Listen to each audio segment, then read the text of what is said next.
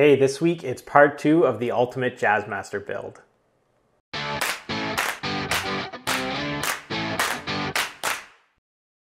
So this week we are digging back into my ultimate Jazzmaster build. If you haven't taken a look at the first video, I'll definitely link it over here on the side.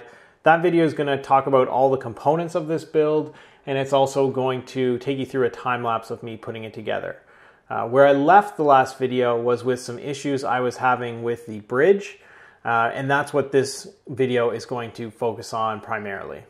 So I left last video with some issues with the bridge and how that was causing this guitar to have a high action. Essentially, by putting a tune-o-matic bridge on this with the Bigsby, I increased the height at the bridge, which made it so I couldn't get the height or the action at the lower strings low enough. I talked about in my last video the two options I had to remedy that.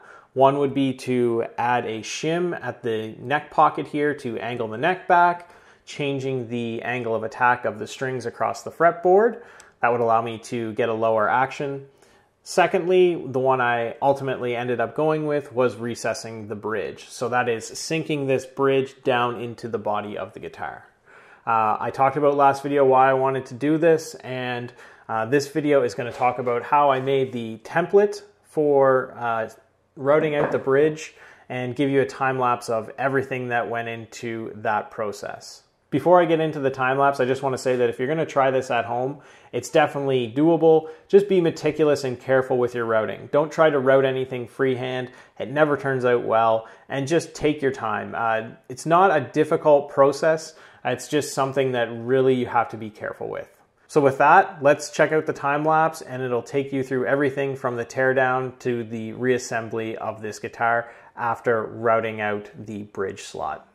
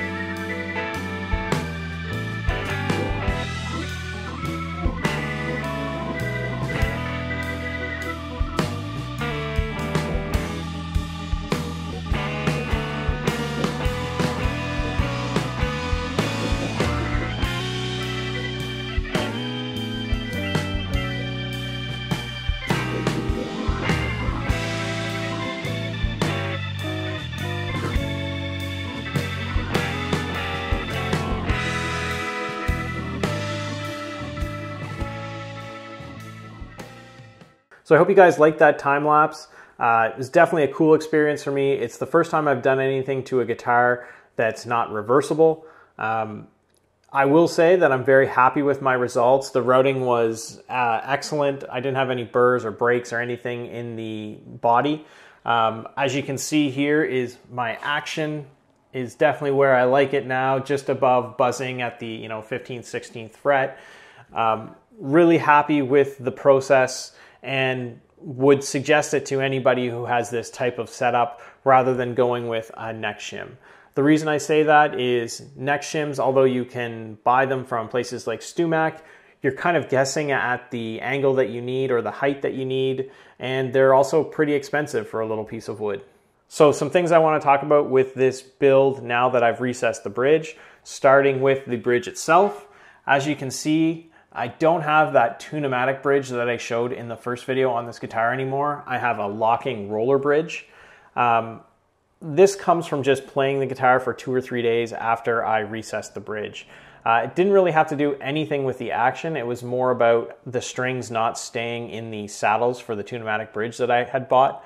I probably could have filed those saddles out and still used that tune-o-matic, but for 20 bucks on Amazon to get the locking roller bridge, which they say goes well with a Bigsby, I tend to believe what I read in some of those cases, so I ended up going with that and just saved my time, spent the 20 bucks and went with a roller bridge.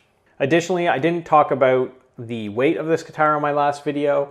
I was actually quite surprised. This came in at just under 8 pounds, which I think is pretty light for a Jazzmaster, especially one with a Squire body, neck, and the Bigsby on the back, which definitely adds some weight. It plays nice. It's not too heavy on the shoulder. Happy with the weight overall. Lastly, I just want to talk about the pickups in this. I mentioned on the last video that these are 65 Fender Jazzmaster pickups. They're low output. I believe the bridge is a little bit scooped. And for me, being a tele guy, I noticed this also is quite bright.